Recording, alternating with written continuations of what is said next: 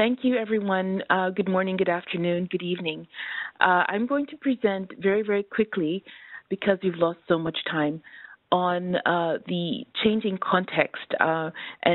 This would be looking at slide 2 of the increased emphasis on gender in the World Bank.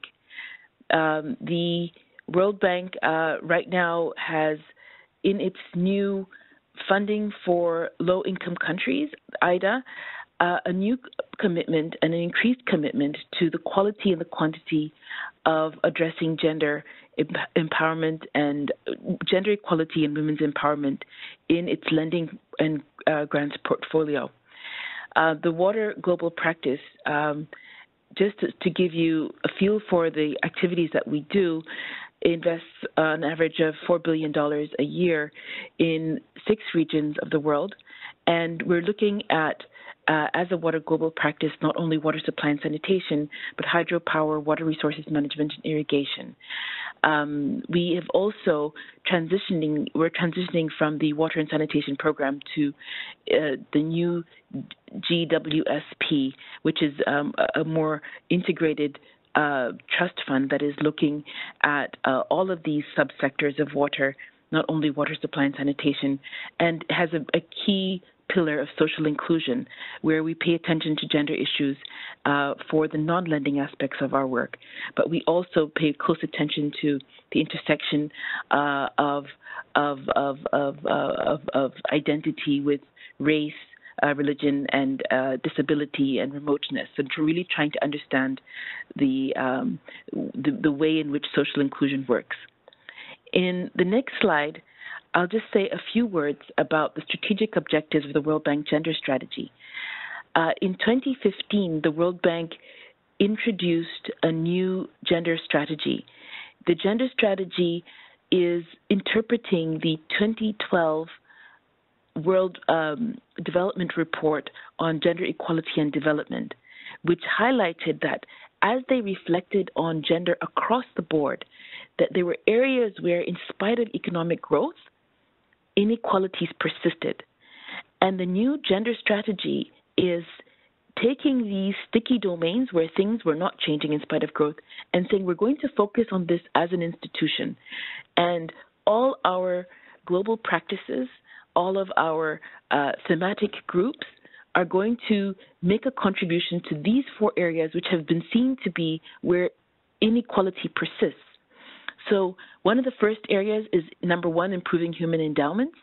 That is the area of health and education, that there remain gaps between men and women in their health, especially maternal mortality, but also in education and progressing into the higher levels of education. And the second area of gaps is the quality of jobs. Women are increasingly working across the world, but we've observed that the quality of those jobs and the earning is much lower for women. And when it comes to ownership and control of assets and women's voice and agency, representation in parliament, representation in different service delivery sectors and development sectors, there still is a gap there. And so these are the 4 strategic objectives of the gender strategy. So they don't necessarily speak directly or obviously to the water sector. So I'll just spend a few moments in the next slide to describe how we are working as a water GP to interpret these strategic objectives in the water sector. First of all, at country level, we're trying to align closer to the country partnership that exists in engaging the World Bank with the country. We're also trying to really examine what has worked in the past. And so we've done a recent exercise of reviewing good practices to see what has worked and what can we do more of. We're also making sure that we partner because, as I mentioned, the strategic objective of increasing women's control over assets and improving the quality of jobs, you can't do that unless you engage the private sector.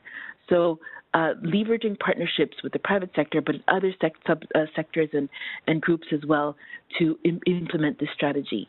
And the other aspect is a much closer tracking of the substance of the gender work.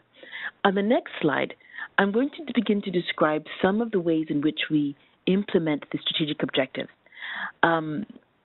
And how some of the examples of projects that actually capture this. And these are projects that are not necessarily new, because we wanted to see the results of the project. So we went back into the archives and looked at the older projects. So the first one of improving endowments, health and education. A good example is the Ghana Community Water and Sanitation Project. This project, like many other investment projects, tries to help the government to translate policy. And they had developed a new policy, the National Community Water and Sanitation Strategy. And the idea here was to help achieve the objectives of providing water, but also increasing the health benefits of the sector. This project focused on schools as well as communities. It focused on behavior change. It had very clear measurement of how much do people recall in terms of the hygiene behavior change messages. And it also achieved a very high level of women's participation in the water and sanitation committees.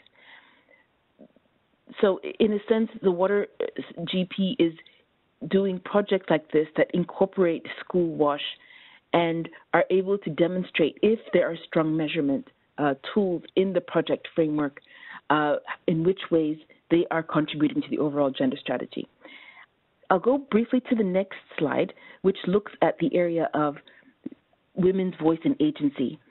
And I'll touch on two examples of projects that capture this effort well, and it's the kind of example we want to scale up on. The first one is the Peru Sierra Irrigation Project. And this project begins with a situation where you see that 75% of management positions in all levels of public and private enterprises are held by men. And there's many cultural restrictions on women's participation in water management. Although women are doing a lot of the work, they don't really have a voice and they're not earning the income. When the project began on the coastal region of Peru, it was very successful. So they decided, let's go to the Sierra region and introduce this project to increase productivity there. And what they found was that the meetings were held in Spanish instead of the local language, Quechua. They were women were not participating because of the rules for the water users associations, and generally women's participation was very low. So through a very interesting engagement of men, increasing their understanding of the importance of women's participation, and building women's participation and empowerment through exchange visits between the women in the inlands to the women, to see how women play a leadership role along the coast. There was a process of empowerment, and increased participation was achieved.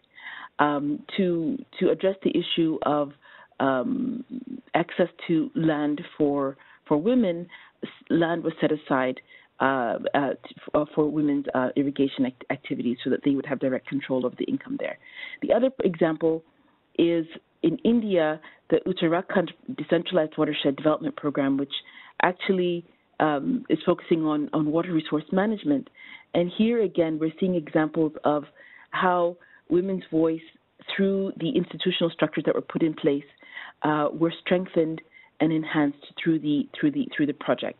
I'll move quite quickly now to the next project, another example from India, and this somehow demonstrates the strategic objective of increasing control over assets and increasing economic opportunities for women.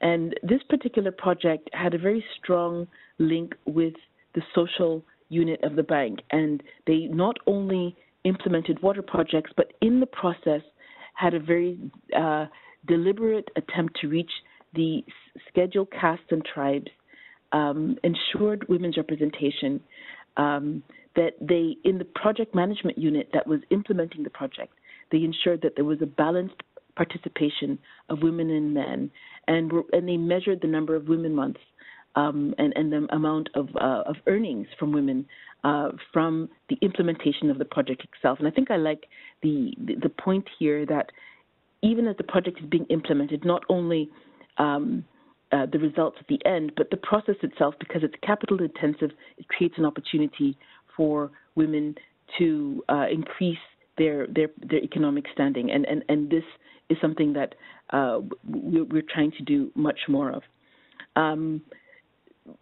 Self-help groups and linked to microfinance institutions as well, so that the groups that were managing water had members who were also linked to these self-help groups, which would actually reinforce payment for water services, but also improve, with this increased amount of income, be able to pay for water, but also invest in projects that increase their income overall. The project also had very good measurement, and I think this takes me to my last slide, which sort of summarizes the new approach that the bank is taking to support teams to scale up gender in their work, moving away from a ticking the box exercise. There's an increased target now that 55% of all projects of across the bank would mainstream gender and be able to reflect this, not only in the analysis, looking at both macro, meso, and community level issues, but translate this analysis into concrete actions. An example would be, you begin with the question of, does the activity identify project-related gaps between males and females, especially in light of the country gaps? So in a project, you'll find, for example, two dominant gender gaps. Women bear the biggest burden in rural water and collecting water, but they're less represented in decision-making. And two, women have less economic opportunities for non-farm related work. So the action would be, we would then say we're going to encourage full participation of women and target a minimum representation of quality and quantity of women's participation in decision-making. But also, when it comes to the local contractors, they will employ at least 30% of female workers in maintenance, construction, and repair works. And that for these works, women would be paid the same as men. And then in the monitoring and evaluation, we would say, let us monitor that among the 30% local labor, female workers will be prioritized, and that in the committees we are seeing an increase over the course of a 5-year project or a 6-year project, an increase in the representation of women in the various water committees that are put in place. So I'll end there.